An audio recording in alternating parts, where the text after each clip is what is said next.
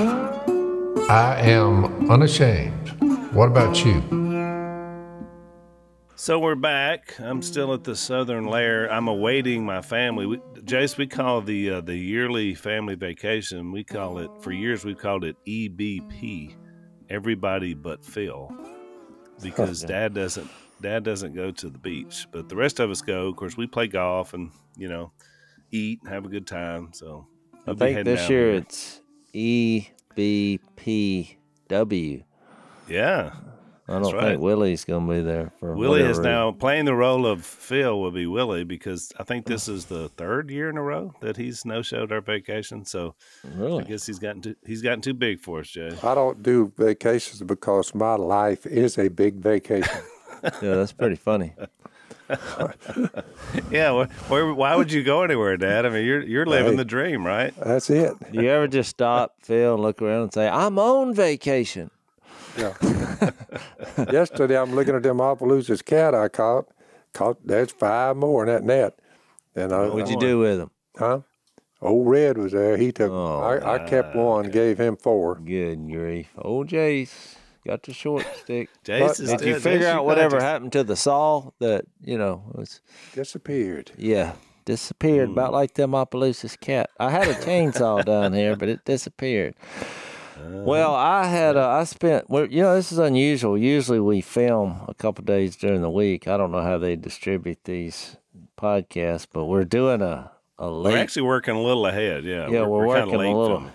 due to vacations and other where I'll be promoting the TV show at some point. So yeah, that's coming soon, huh, Jace? It is. It's coming up next month. Or is this is this still May? April, May. It's still June. May. Yeah. It may be June by the time this comes out. By the time this airs, we'll be starting to. You'll see a few promos here and there. So don't go crazy. Lower your expectations, but it's good family fun, which is a rarity on TV. This is a good. I was fixing to say, if y'all talk about vacations, I just watch y'all on the birthdays, the child being birthed in our family structure, but. Hang on. I don't know what's going on with this stupid thing. Once the router is back on and connected to the internet, plug in the Echo device. Here, stop the timer, Josh. Well, maybe he's got it fixed. All right. It's about 30 or 40-second delay. I would just say, Al, as far as family structure is concerned, I don't know of any family structure, and now it's probably up in 40-something individuals, just the Robertson clan. I know of no family structure that meets together as often as the Robertson crowd. Do you? Oh, I'm sure there's some out there.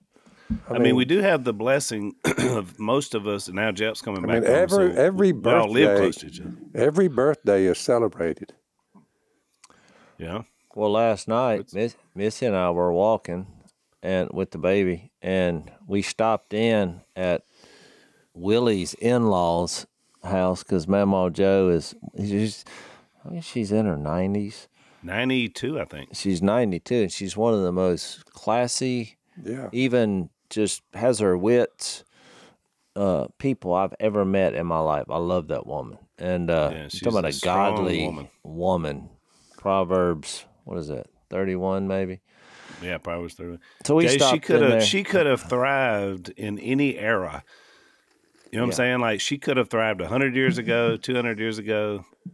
She's just, some people can thrive in any era, and that'd be Mama Jo. Well, there's some people, when you see class and character just combined, and it just, I don't know. She's a real good mentor. Plus, I don't see any friction, hardly at all. No, the point I was going to make, though, is when we stopped in, because sometimes we'll stop in there and let her see the baby, just talk and love on her. But they had their whole family there. I mean, it was a crowd in there. But I thought, this is all right. This is their whole family. This was the Howard crowd. Yeah, they were having a meal together. I mean, it wasn't like, it was Thursday night. I mean, there's at least 15 or 20 people in there eating, but it was great. But what I was going to say, I got good news. Murray and we went on a little metal detecting run yesterday in Vicksburg, being led by the guy that you baptized Sunday that Murray had brought over. Oh yeah, well, I saw it. Well, we had a discipleship day yesterday because I talked to him about everything I knew about how to get started in the Lord. Every time I could think about it in between what we were doing. Of course, we didn't find anything good, and it was a jungle. We literally hunted the jungle in the summertime with hills almost. We were almost unable to climb. I mean, my biggest concern was if Murray, I was just trying to get him out of there in one piece. We did it. Of course, when we got home, there's a tick every 5 inches on my body. I was going to say, you get in the jungle, Jase, there's stuff that you take with you from the jungle. You don't leave the jungle in the jungle. So the seed ticks were there. Oh, they're there. And so we had to have body cavity searches during the night, but I feel pretty good about where I'm at right now. That's a fun evening. No, it's probably more information than you want to know. But look, this is life in this area. If you go in the woods, you're going to get some ticks on you. So he was a very heartfelt conversion. Well, what I'm fixed to tell you, I thought would make your day. So here's what happened. So we show up at one of his buddies' place, and we're in the normal conversations, and but I bring up real quickly to his buddy because I wasn't sure. It's always awkward when you make a life change for the Lord. It's awkward to then go to your old friends and have this conversation that, okay, I'm a different me. I mean, I think everybody should do it, but we all know that's difficult. So I thought I'd do it for him, and so. I introduced myself because he was going to let us hunt his place. And so I just basically told... So he was the landowner over there? No, his buddy was. Oh, okay. You see what I mean? He just pulled up. I know him. He's my friend. Yeah. And so I was like, yeah, we met. I told the story. So his buddy, he's looking around like, oh, we got to come into Jesus gathering here, So I planted that seed. Well, his daughter, the guy who owns the land where we're at, well, she was a fan of our little duck show. So she showed up. She had just graduated high school, but she's real smart, 4.0, very ambitious, had a plan, very impressive woman. But she showed up because she just was a fan of the show. Well, she's like, well, what are y'all doing here? And I had some duck calls in my truck, and so I was signing her a duck call. And I do that sometimes, but I was so impressed with her. Her goals in life and her being a good student and her plan. I was just asking her what she was doing. I was like, and she drove out here. She was an example of there's still hope for America. I was really impressed. And so I thought, I said, let me see if I got a duck call. I'll sign you a duck call. So the guy you baptized, he's standing there. So as I'm signing the duck call, I write the gospel symbols on the duck call. Mm-hmm. Of course, I don't know her status in life as far from a spiritual standpoint. But I said, well, your dad's friend here, he just came to an understanding of this. Have you ever seen this? She was like, no, what is that? And so I go through the gospel, but I was using him as an example. And I'm telling you all this story because this is what we were talking about directional dialogue. And when you read Jesus on how he was on a day-to-day basis, I was trying to do that in this situation. I've already drawn a line in the sand with the buddy. Good thinking. Now, this is not Sunday. This is Thursday. Church is not gathering, but it really is. And to my point, I think you need daily conversations about Jesus. So I was using one situation to get into a conversation with another. Mm-hmm. So I go through the gospel. This is not a long presentation. It was about a 3-minute explanation of who God is, how you got here, what Jesus did. It's the message. Yeah. But I'm doing it in light of this fella, your dad's friend, just did this. Mm-hmm. And so I said, well, so what do you think about that? She said, can I do this too? I said, you sure can. Well, She's like, well, will your dad baptize me too? Because I just soon, if that's the going thing now, I just soon do that too. I said, well, I'll line it up. Well, yeah. She said, well, I've been studying about this and I've been thinking. She's like, it's just a weird coincidence that I've really been thinking a lot about this. And then I come here and She just comes out of the shadows and you've never seen her before. And she says, I don't know what exactly this, I can't. And look, we're literally in the middle of the woods out here. And she just was coming to take a picture. God and then all this smiled on happened. her. He smiled on her. So then I told Murray, I saw he's getting all teary-eyed, because he kind of set this in motion with a conversation with this guy. And I said, well, Murray, I don't know if we're going to find anything today, which we didn't. I said, but I'm pretty sure this is the reason we've gathered here today. So I thought it was really encouraging. Kingdom treasure was found on the jungle treasure hunt. Yeah, and I wasn't passing that off on you, but I'm going to be out of town Sunday, and so I'm going to line that up for you if you'll carry the torch. Line it up day or night, any day she wants. Yeah, I thought, well, she's just an impressive young woman. So, but I said that because then I thought, so I come home last night, and Mia had been, I'm not sure where she had been the last 2 or 3 days. I should know that. But she had come back, and camp's fixed to start out there, and she's like, I'm having a bunch of my friends over tonight, so it's going to be noisy here tonight. She was telling me that. I was like, hey, come all. But they all came. I bet there was 24 young people at my house last night. And so I told them that story about what had just happened. I said, I met somebody y'all's age today, and I told them the story, which was inspiring. And they were, Mia and some of her friends were asked by the mayor of our town here, to do a song session at some event around here. Mia said she had heard them singing somewhere. They have a little group that sings mainly worship songs, and she was impressed. And so they were practicing some of their songs. Well, what it turned into, now it was a Thursday night, once again, not a Sunday. It turned into them about 24 either seniors in high school or first couple years of college, just worshiping for, I'd say, 3 or 4 hours last night into the night.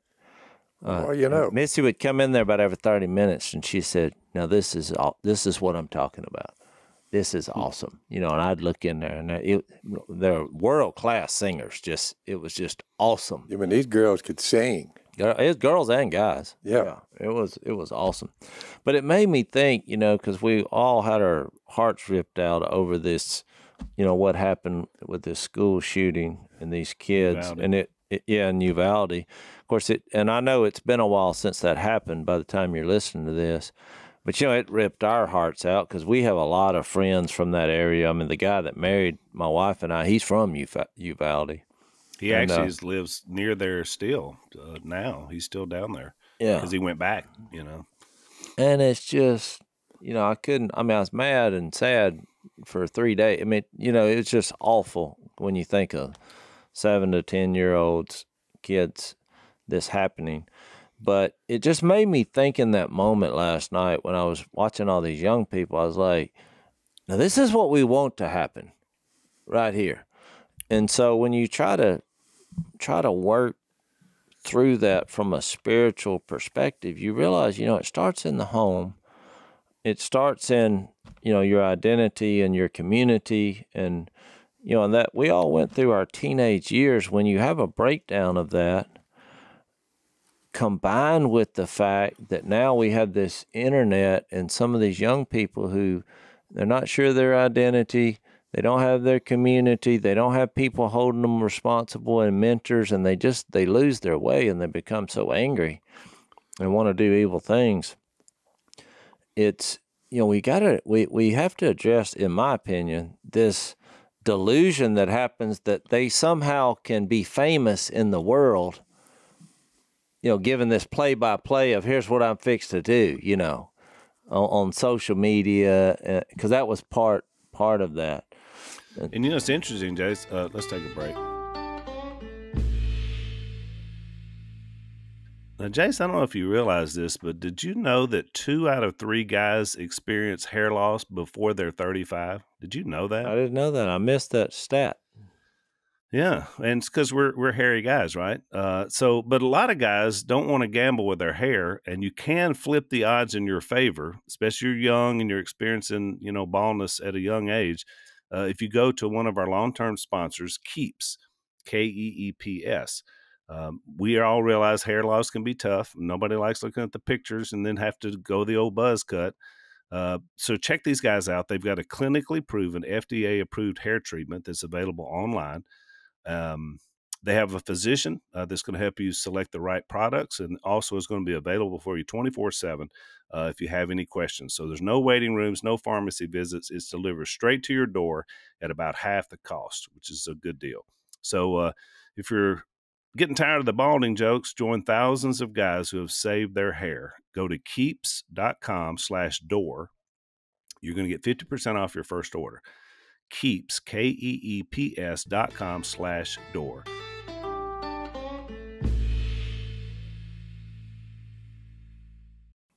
It's interesting because you're right. The common thread on the last few of these mass murders in schools have been teenage males. Yeah. I mean, that's the common thread. And then the social media thing has been a part of it every time. I mean, it's like, here, almost like an announcement. Here's what I'm about to do.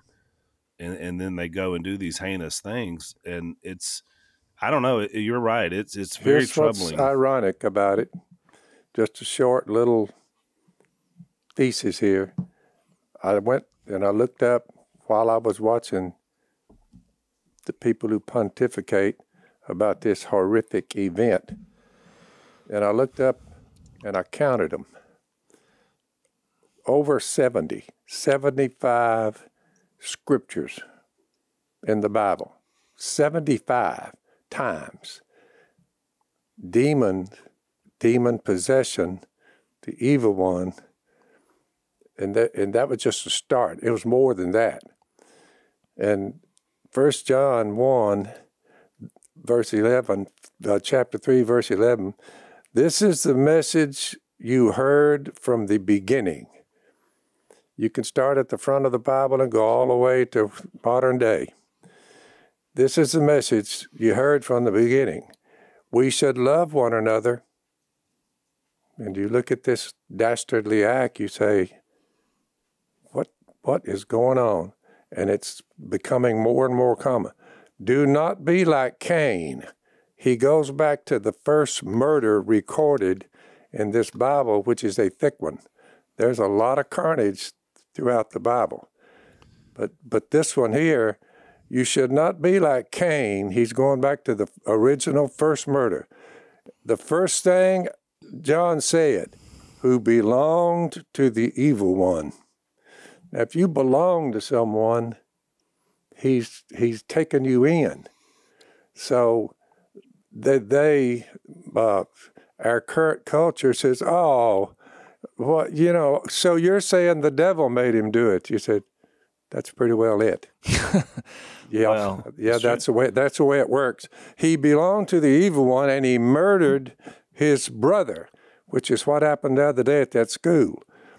Why did he murder him? Because everybody's saying, what's going on wrong? He's mentally ill. They come up with these things, but I'm just giving our listeners a glance. Look in your Bible every time demons or demon possession or that, and look at what these people who were wrestling with the demon, look at the sins they were committing. And murder keeps coming up. In fact, John recorded Jesus saying, the devil is the father of murder. Don't be like Cain, who belonged to the evil one and murdered his brother. Why did he murder him? Here's how, hard to figure out it is. Because his own actions were evil and his brothers were righteous. Abel didn't do anything.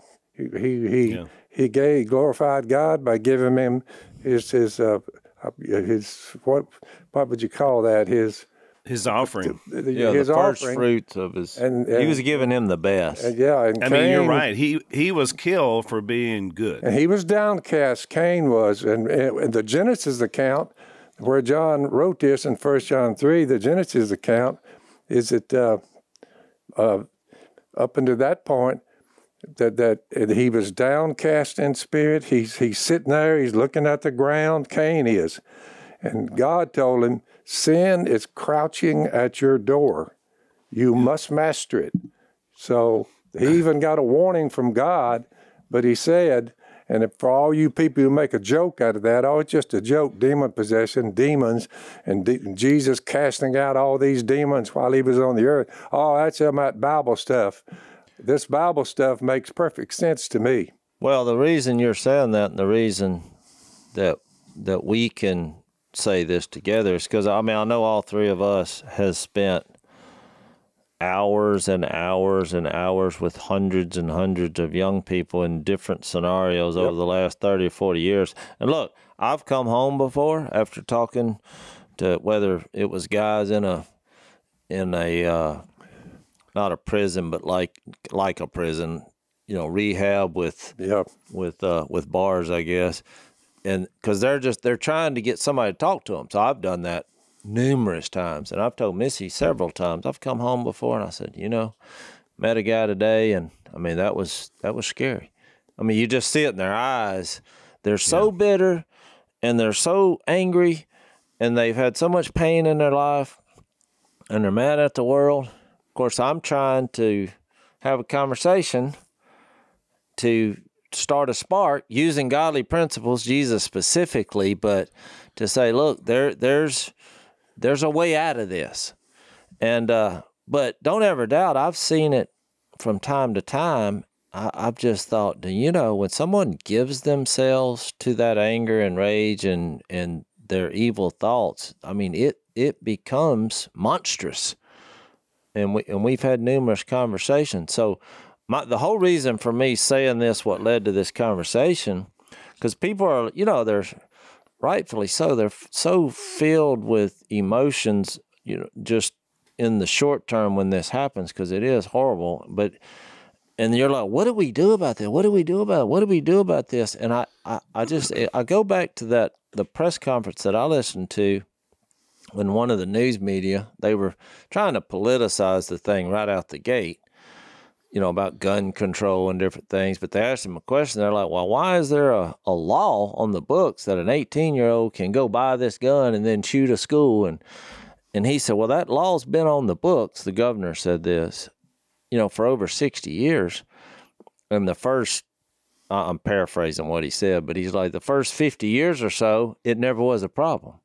So something has obviously changed where now you're seeing this as a problem. And whatever that change is, that's what we need to address. I thought it was a valid point, though. Yeah, there was no instruction. There was no father there. I mean, if you shoot your own grandmother or harm her in any way, it could have been just the same thing, picked up a baseball bat and beat her to death. But when you see that, you say, did he get any biblical instruction, any love when he was coming up and growing into manhood? I mean, the mother was a drug addict, and the father was, I haven't even heard his name.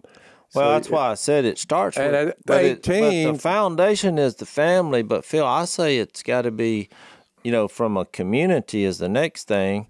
I mean, the whole purpose of the church is to seek out people who have fallen through the cracks, which is why I led this whole thing with this conversation. I had a young woman come up who's a fan, so I feel like I got some leverage. I didn't know her story.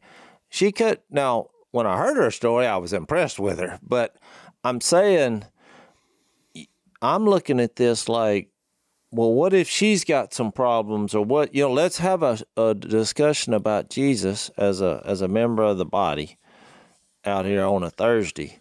And then last night, all those college age group that met together at my house, you don't know people's hearts and where they're at. But I thought I have an opportunity here to be a mentor, to give them direction, to be an influence, because you don't know if there's been a breakdown at the home. So, but last night, and I want to share this story because I was really moved by this. But hang on, Jase. Let's take a break.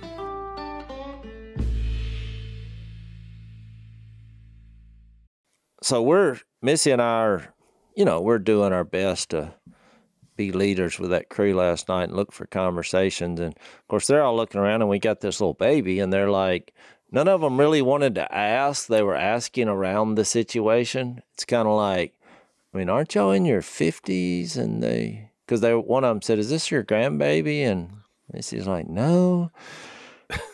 So, they just can't help it. They're like, well, why do you have this baby? Y'all adopted? No, it's complicated.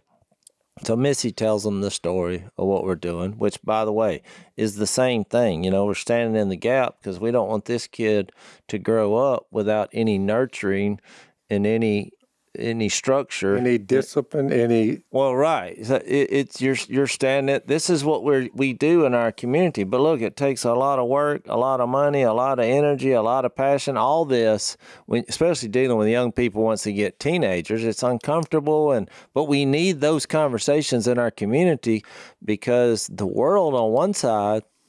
Think about what they're doing. They're confusing identity.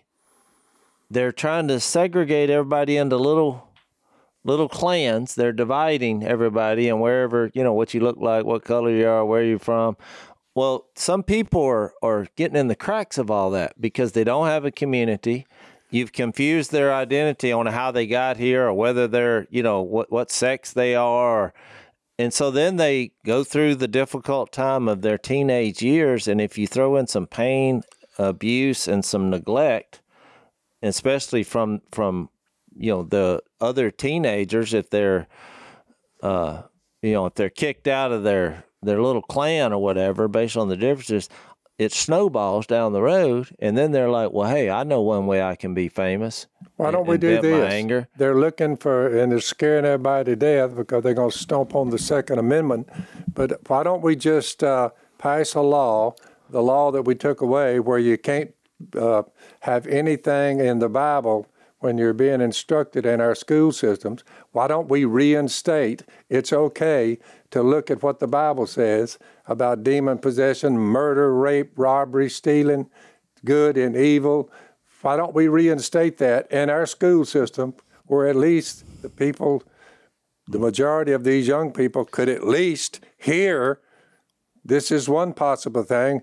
There may be the great God we call Jesus, who became flesh and died for us. We're counting time by it. Why don't we take a look at Jesus in the school system and make these people at least have a knowledge of it and leave it up to them whether they want to follow Jesus or not? What's the downside to reinstating God in our school system? I don't get it. It's interesting, Dad. Out of all the commentary I've heard, I hadn't heard anybody say that. Me either. I hadn't heard anybody say, why don't we just why don't we bring the Bible? Why are you so afraid to put biblical instruction and training people and discipline them? Why wouldn't you let that go where we can teach that to our children? Well, I will say this, because I listened to that press conference. The lieutenant governor, I'm sorry I forgot his name, he did say that. He did say it. He said, hey, until we get back putting God in the center of our lives, this stuff, and in our schools and in our culture, that you're going to continue to see this kind of stuff. So I will give him credit for saying that. What I was going to say is so we're having these conversations, and Missy's giving the explanation on why we're standing in the gap with this baby. Well, one of the teenagers said, well, I'm really thankful y'all are doing this. And she told her story. She said, when my mom gave birth to me, she, not in this country, by the way, she just took her and left her on somebody's doorstep. And she wound up going to an orphanage. And long story short, some American couple adopted her and brought her over here. Well, now I'm just looking at her life. Well, she's fixed to go out and as a counselor, teaching young people about the Lord. But from her perspective, And look, when she gave her story, the most common phrase was, "The Lord has been really good to me. The Lord has been really good. He's used other people to take care of me and put them in my life." And I just thought, okay, this is what I'm talking about. And that is the answer. I think whenever something like this happens, I think the church has to rise up and realize, look, if you're waiting on the government to try to figure out what the problem is and how to correct it, that's a bad idea. How we're going to correct it is churches rising up in our communities and looking for the most troubled teenagers who have fallen through the cracks of society on down to kids that are being neglected. And that's how we combat that. That's all we can do. I mean, inside our family structure, I will say that my nephew, Judy, my sister, one of her sons, there's two of them, two of the sons and a daughter, but he hanged himself in a jail cell 20 miles down this road. The entire time leading up to that, I'm trying to get him off of fentanyl. Well, you hear 100 and something thousand died from these drugs. Well, that's what got just him. Last year. And I tried everything I could for a year going into that. He knew the Bible verses, but he didn't put them into practice. So, I mean, it was heartbreaking. I mean, he hanged himself in his jail cell, highly intelligent, graduate of LSU, CPA. He had all of his life. We got him a job. He's making $50,000 a year. So we got him on his feet, but he still hanged himself. Yeah. But the point is, you try. I mean, you were trying. Yeah, it doesn't mean they're all. That's right. I mean, bad things are going to happen. I mean, just write it down. It is good and evil. And how old was Trey? Al, how old he was about 51 when he committed suicide. Yeah. But yeah, it was a front row seat to spiritual warfare. I mean, you saw the hills and valleys, and there's no doubt there was demonic influence on his life, and he couldn't, he gave into it, and ultimately it cost him his life. And I definitely think that's what you have to do with anything that we see now. It's interesting because I hear a lot of politicians coming up with ideas, but it's really just a result of cultural rot for 60 years. I mean, it's a stepping back of godly principle, and then you wonder why you wind up where we are, but we see it clearly. I mean, it's demonic. Satan is called satanic. The father of lies and the father of murder, and it has taken a hold, and we're doing it to ourselves. And there's Jesus in the middle of it, hiding in plain sight, and the devil. Anybody who lives his life and looks around and can't see good and evil and what makes the difference, Jesus on one side and Satan on the other, I don't know what to tell them. I mean, they're like, that doesn't even apply. I said, it doesn't apply. I mean, how many murders is it going to take before y'all wake up and say, I think maybe evil is real? Yeah. Well, that's what Colossians 3, that's where we're at in Colossians 3. And it's interesting that he has the dividing line of the old self, and he puts it in that light with Jesus in the center of the old self and the new self. But it has all the categories on what you see on one side and what you see on the other. That's it. The fruit of all of it. When you read and look, and this was even happening in the church. He's not even talking about the world, but he says you're acting because that's how progressive it gets. Let's take a break, Dave.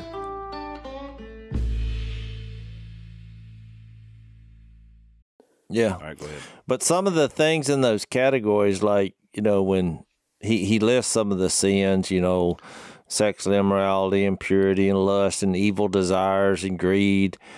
Because of these things, God's wrath is coming in these ways you used to live.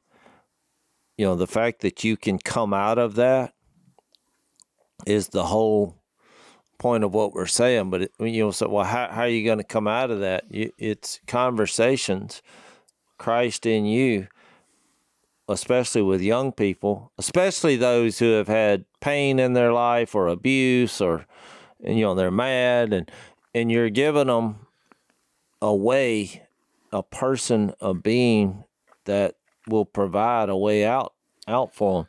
But then you see where it leads But to. think It about says, it, though, Jace, think about this. Let me interject this thought in, because in light of this conversation about the shooting and everything happened there and the reactions to it, leading into chapter 3, remember the last part of chapter 2, Paul does a whole segment about freedom in Christ. In other words, this is so good. He set us free. And then he talks about, remember all those things inside, don't be bound by other people and the new moon celebrations. He spends this whole thing talking about do not handle, do not touch. It's about freedom.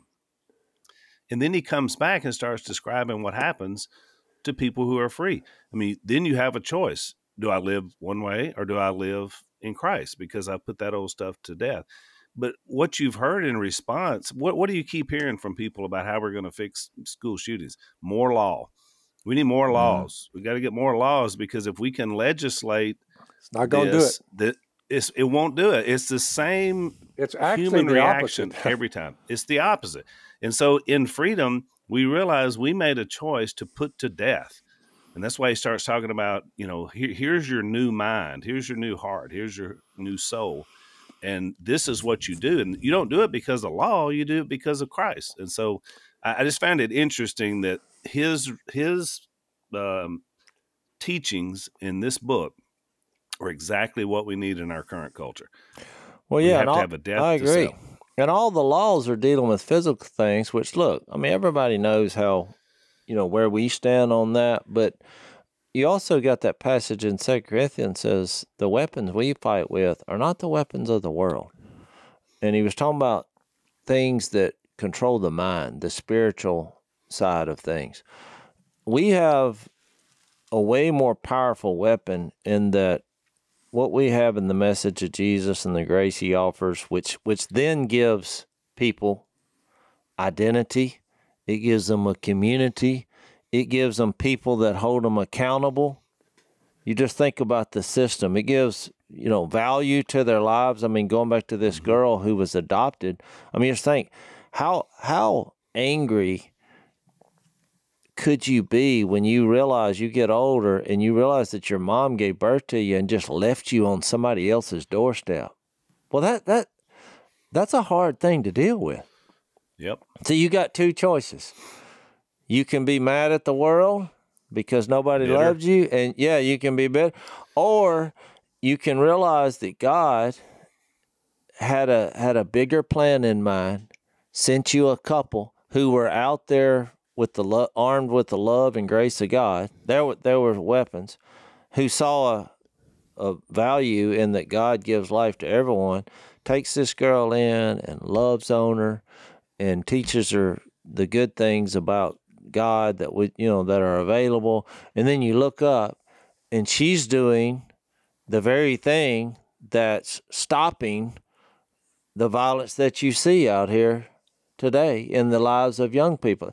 That's why it hit me on that. This is when our camp, the week that the camp started, there's hundreds of young people that go through there. You say, why are you doing that kind of stuff?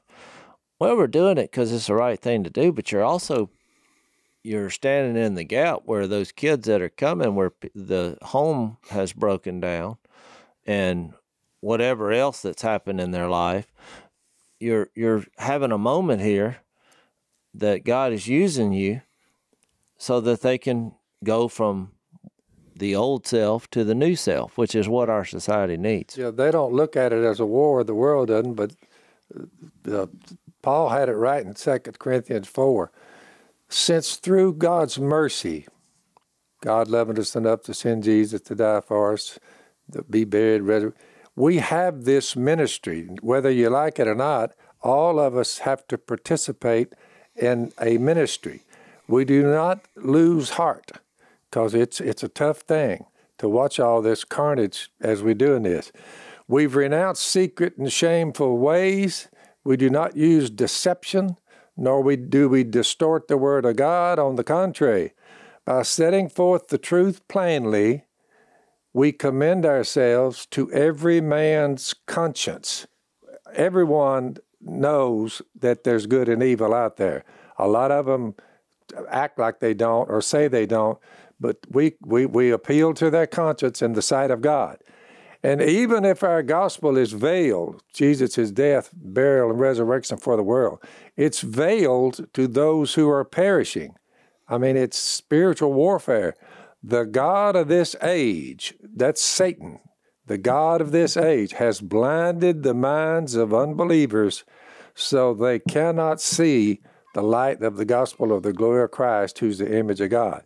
We don't preach ourselves, but Jesus Christ is Lord, and ourselves as your servants for Jesus' sake. God said, let light shine out of darkness.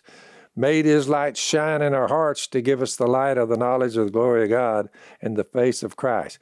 We have, it's like you're a treasure hunter, Jase. We have, and it was proven the other day with that little girl showing up, we have this treasure in jars of clay and bodies made from the dust of the earth to show that all this surpassing power is from God and not from us. You were out there hunting treasure. God sent you this girl and said, oh, by the way, Jase, I want this one. And she looked up, and you wrote these symbols down that represents Jesus coming. She heard it. She says, that's what he did? That's what he did Sunday morning. And she said, she brought it up. Well, why don't we do that? She said, can I why don't I do that? Well, I mean, I wanted to talk about... It's a wonderful story. Yeah, I wanted to talk about this because... Hang on, Jase. Let's take our last break.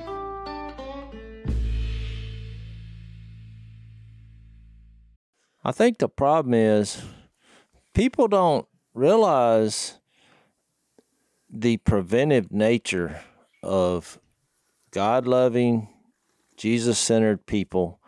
They don't realize what's being prevented when you're in the lives, especially with their young people.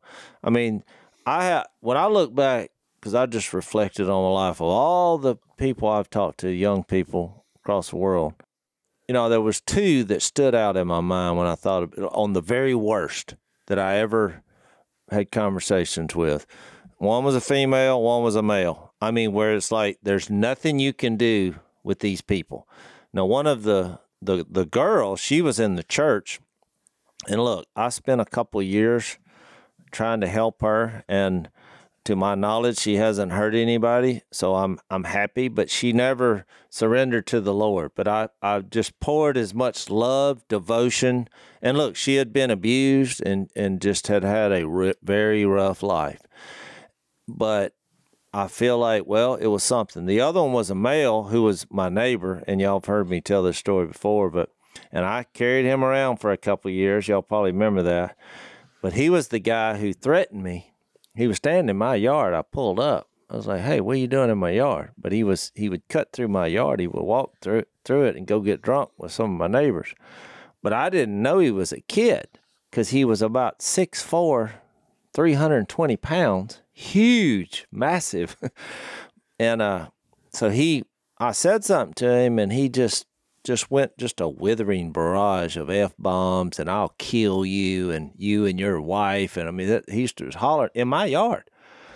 So I just bum rushed him because I thought, I'm not going to take a cussing in my own yard. I don't care who you are. Well, it scared you didn't him. think his size didn't intimidate You know what? you In the moment, I didn't care. I just took off running right at him and just got right up in his grill. I was watching him to see if he was going to reach for a weapon because I wasn't armed. But I just thought, it made me angry. He's threatening me and my wife, Well, when I looked at him in the face, I'm like, this is a kid. I said, how old are you, son? And he was like 15, because I scared him when I run up there and got in his face, I said, 15? I said, what's your ambitions in life? He said, prison. I said, prison? Oh, my. That's what he said his ambition was? He said, I'm going to be the big dog in prison. So long story That's the kind of mind that hurts others. Well, look, that's what I'm fixed to share what happened over, a few years. So long story short, now look, it was bumpy, and he was a thug and he was living with his grandma, parents nowhere around. He showed me his arsenal of weapons that were downright frightening, what he had. From 9mm to sawed off. You were whatever. looking at the seed bed. Drugs as far as you could see, So I enter his world, he enters my world, and it took a couple years before he ever came to the Lord, and it was bumpy because he was really hard to get. I was real careful about getting him around other people, especially young people, because he did more of the influence, and he was this handful now. But he had no direction in his life. But he was scared of me because I wasn't scared of him. I mean, it's like in his plan to go to prison, I just kept saying that's the dumbest thing.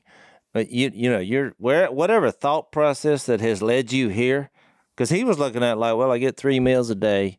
Well, think about it. Lay around and watch TV. Yeah, think about it, Jace. What if you, a son of God, had not met someone controlled by Satan, him? What if you hadn't, your past? Well, that's what I was getting to. Now, look, it's not a happy ending. He died in a freak accident that I later on found out. But as I look back on that, I thought, now this guy was headed towards something really bad because he was armed. Now, he didn't go buy those guns, but he had a small arsenal. Oh, where he got all that stuff. And he was mad at the world. He was threatening people. I mean, even like me, that's how we met, is he was threatening my life. He had no fear of that. But I took him under my wing and look. Did he die in a gunfight, or did he just some accident? No, he died. He got hit. He was walking down the side of the road and somebody ran over him because he didn't have a vehicle. But you know what? In a way, I mean, I was sad he lost his life, but I was actually happy that he did make a move with the Lord, and he didn't hurt anybody. He at least, you know what I mean? I think it was a preventive thing that happened when I look at it from a godly perspective. But I'm saying you don't hear those stories, and that was one that I could notice that, okay, the Lord, he was living right beside me. So, I mean, I was thrust into the situation. I'm not going to be bullied around by anybody and threatened. But, when I noticed that it was a kid, I realized we have a breakdown in society here. And he's living right next to me. Jace, that guy that did all of that young buck the other day, the 18-year-old, if somebody like you could just possibly have run up on him, it might have been a different outcome. That's what I'm saying, or anybody. And look, if the guy would have turned, because when I'm saying it was bumpy for those couple of years, I mean, the guy was breaking the law, but he's not even 18 years old. But I thought, well, what do you do? And I got a lot of advice from other people on how to deal with this guy, and it was very difficult. There are people who have stayed at our house way back.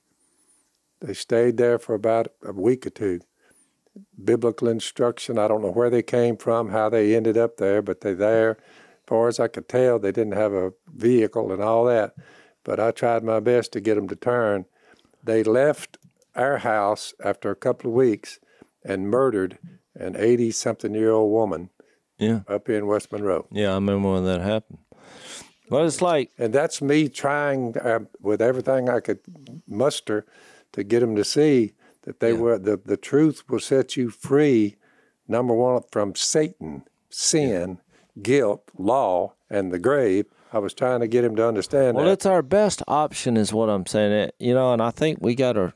When things like this happen, we got to rise up, as a society. The church does need to be more active. But I think the church has to rise up. Look, and there's a lot of older people, and I mean my age, who, don't have a lot going on. And I'm saying there's an avenue. You're not going to run out of potential people to help. No.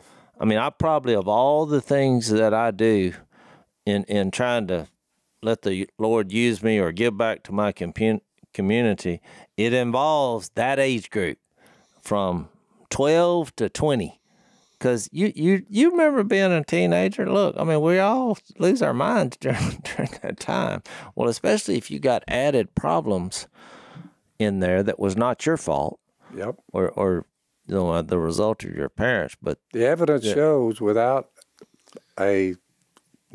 what they call it nuclear family, without a godly family, I tell you, or just without a family. Yeah. I mean, it's then the godly principles, yes. I mean, but there's a lot of bad things going on out there. And look, there's no easy way to do it. It's like, that's a great story that happened with me and that kid that was a thug, but it was really difficult. Like, cause he was terrified. I mean, my wife was terrified of him, and rightfully so. And I would get him in that house. It's not a governmental fix. No. And look, I tried to get that kid involved in sports because he was big and he was athletic. I was like, dude, you could be playing on Sundays in the NFL. But I tried that. But guess what? He got out there and he hurt people. Anything he could do that was not, I mean, he's not going to play within the rules. I had to get off that. Because, I mean, he just sucker punch him. You know, you turn your back on him, he hit you in the back of the head. He was a mean, violent young lad. But, and so that's why I'm saying he did a lot of things in the process that were wrong and that was upsetting, and it caused a lot of apologies, and I took a lot of flack over it because they're like, you know, what are you doing with that guy? I mean, he's hurting people. I'm like, yeah, I know. That's why I'm trying to prevent this from happening. So I just saw it with that one kid that turned out to be, you know, a positive thing because he didn't shoot people with his guns. The age-old struggle, Jace, good and evil. But, you know, I knew that boy for years, Al, and he never did. He was so bitter about the things that happened. He never would tell me what exactly caused the rage and because I knew it was there. I mean, that was evident. Yep. He never would share that with me. Yeah, you couldn't. If you'd have been able to crack that part of it, he might have got to healing before he moved on. All right, we're out of time, but I have a theory about infamy I want to talk about in the OT segment to kind of finish this discussion. So we'll see you on the other side. Thanks for listening to the Unashamed podcast. Help us out by rating us on iTunes. And don't miss an episode by subscribing on YouTube, and be sure to click that little bell to get notified about new episodes. And for even more content that you won't get anywhere else, subscribe to Blaze TV at blazetv.com/unashamed.